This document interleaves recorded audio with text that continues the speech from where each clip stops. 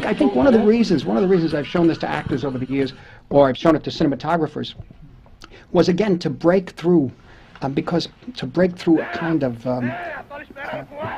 prison of the system, you know, in a way. You have so many wonderful young actors who, unfortunately, at times are used by the system.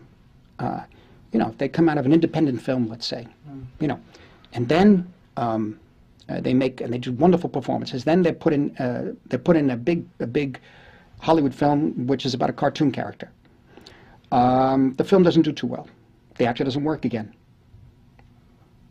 and doesn't work again for maybe 2 or 3 years, or 2 or 3 films, maybe, which is like a year and a half. And I think it becomes like a monster. It's eating its young, you know. And I think one of the things is not only that, but the actor also has to deal with, on a big screen, in the system and the industry the way it is. And I'm talking about Hollywood. I'm talking about, and even though I'm in New York, my films are still financed by Hollywood. So you have a situation that younger people, very talented, the promise of the actors over the years, like a Brando or a Dean or Montgomery Clift, people like that today, sometimes get self-destruct because they're put in a system that has to pay attention every day to the publicity, to which parties they're going to which screening they're invited to. You could be invited to a screening which is the A list, and you could be on the B list. You find out later you may be on the C list, which means you've lost position in town. Now, this happens all the time. This happens all the time in any industry, particularly in Hollywood. But there's something that's happened with the society now, because of the materialism and the consumerism gone mad and rampant, that happens faster. And something like this, something like Rocha's work, to show to actors who have a core of wanting to do something more than becoming part of a system. It might shock them into having fortitude and strength and overcoming those problems. You could do it. Some have done it over the years. Some have done it. There have been great actors who started in the 60s are still working, you know. But I see now what's happening is that people are used up in two days and gone. And I see pictures like this. I say, remember, this is also cinema. This also can happen. This is also film. This is also movies. Because cinema sometimes has a bad connotation in terms of becoming, you know, something that is counterculture. And so our dream at the time in the late 60s, I hadn't made films when I met Glauber Rocha. I hadn't made films at that point when I first met him, when I first saw these films. And our dream at the time in this, what happened with that whole group in California, when we went to California, was to make new pictures that,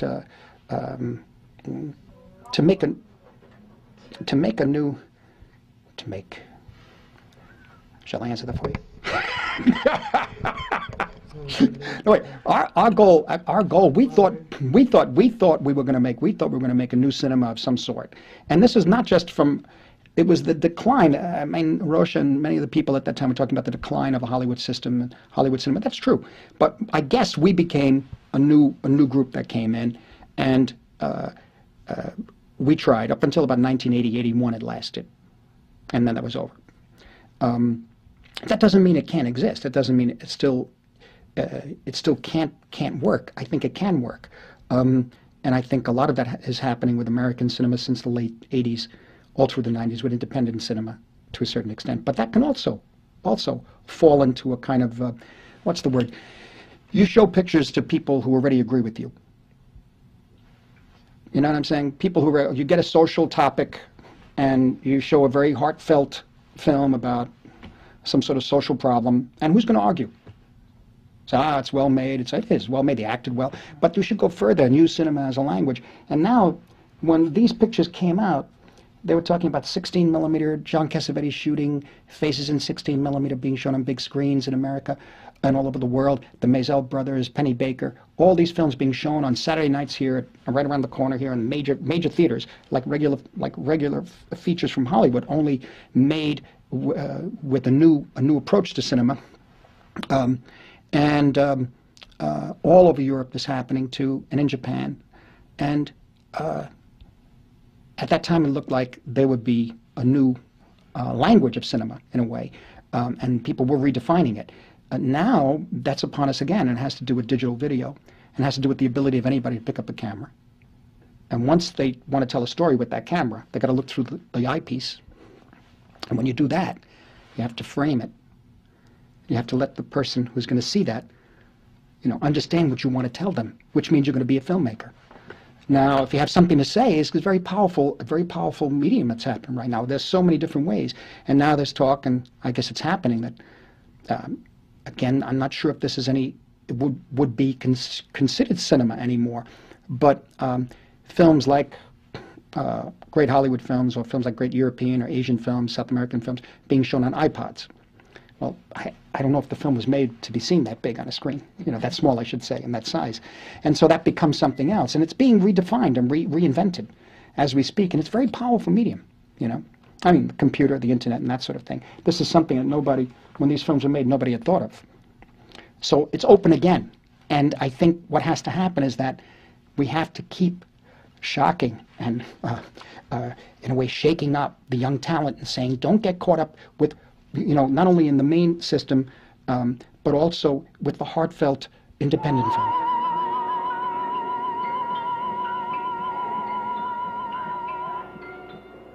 Well, the violence in Antonio das Mortes is stylized. But the problem is that it's not...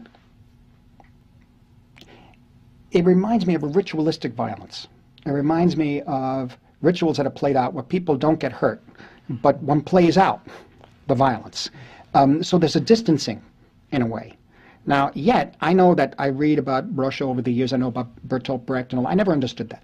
I mean, I don't know. I come, as I say, it took me years to come around to where other people were when these films were made. And I was never an intellectual that way, and still am not. But the point is that the distancing didn't matter. I still felt the power. I knew what those images meant, and I knew what that violence meant, even though the violence was not necessarily shown realistically. You see, and that I don't say it's good or bad. I'm just saying that it didn't matter to me. And certainly, coming off of Bonnie and Clyde Made in America, or The Wild Bunch, or Sam Peckinpah, as I say, this if anything, is tied directly to the violence that was expressed in a certain manner in the Leone films. More Italian, more European, but also Japanese. I also felt a very strong association with Japanese cinema too when I saw Rocha's pictures. Sort of like Japanese and Italian cinema mixed together, I used to say, and I was trying to struggle to find out what it was, to find out where all these styles came from. But then I realized too, I think about Terem Trans, and I look at it now, and you see Welles, you see Orson Welles, you see Eisenstein, of course, and whenever I make a picture, the first thing I do to jumpstart, if anything's left, I run Russian films of the 1920s. And it's Eisenstein, Doshenko, Dziga Vertov, some Podovkin, some Kuleshov, but now these days Doshenko I like a lot. And if I can, Antonio das Mortes or Terem Trans, and that's just to push the mind working. That's to refresh the memory, or should I say, if there is anything left, to refresh the inspiration, to be inspired, just to be around great cinema, to see it and to be part of it, just to be in the room. You don't even have to look at it. You could be there in the room while it's being projected, And so, for me, I think my eye caught, particularly Terem Trans, and my eye went directly towards it because I think my eye was attuned to Wellesian cinema, Orson Welles. I liked Welles's films a lot. Um homem não pode se dividir assim.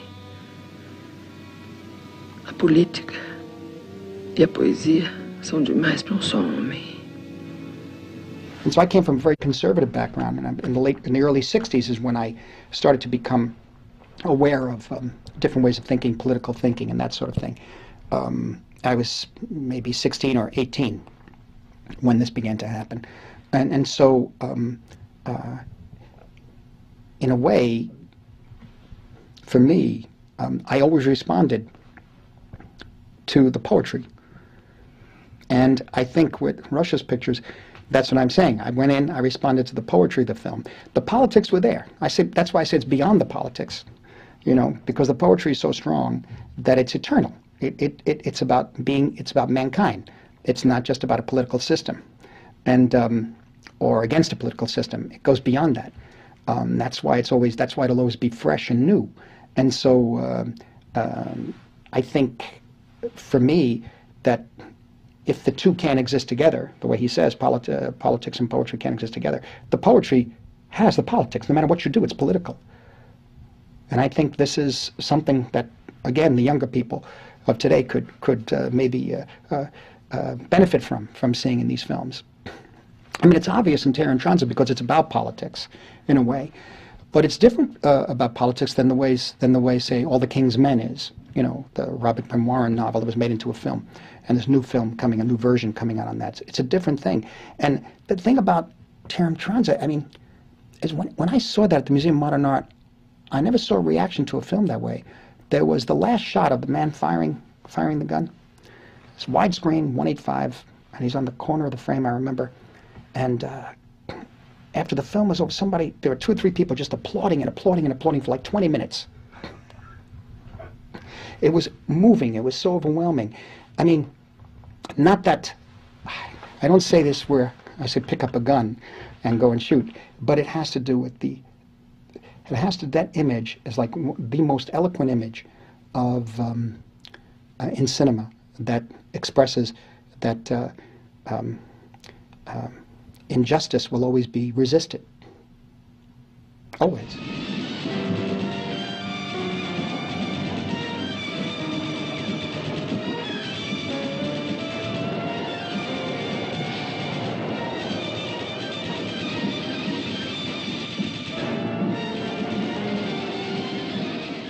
One way or the other. It's just going to happen. Because he stays on the screen and you hear those gunshots. And this image is incendiary. And I saw the reaction in the audience. It was powerful. And so that's poetry, but you can also say it's politics. But the poetry is first. So maybe he's right. I got Glauber Rocha I met over the years, and I started making films. There's no doubt Antonio das Mortes had like a major impact on Mean Streets and on Raging Bull. On Raging Bull, we put in some Brazilian music in homage to Glauber. There's a couple of pieces of music in there. But in any event, I think last time I saw him was in Venice, 1980, I think. Yeah. But before that, we had Tom Luddy brought him over to I had a small house in Los Angeles, and we had a dinner as Tom Luddy, myself, and Glauber, and I showed him The Big Shave, his short I had made. And we looked at a John Ford film, The Horse Soldiers. Yeah, The Horse Soldiers. Not a great John Ford film, but it had, he liked Ford, and he liked Westerns, he told me. Era uma espécie assim de cruzar João Ford com Jean Vigo e com Eisenstein. I think it's Antonio. I think. But I go back and forth. There's Land and Anguish and Barlavento. But I like very much Antonio's the one I keep checking back with. I keep showing to people if I think they deserve it.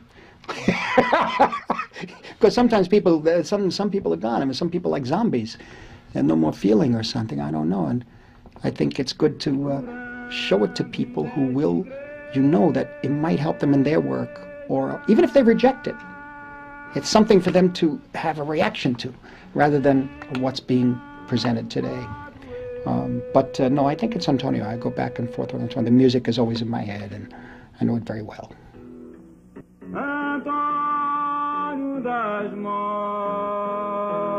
It's fresh. It's new. It doesn't cater to tastes of the box office, or I mean the box office in a bad way, you know, of a traditional, okay, now we're going to sit you down and tell you a nice story. This punches you in the face, you see, and wakes you up. It opens your eyes. And that's what you need today, more than ever.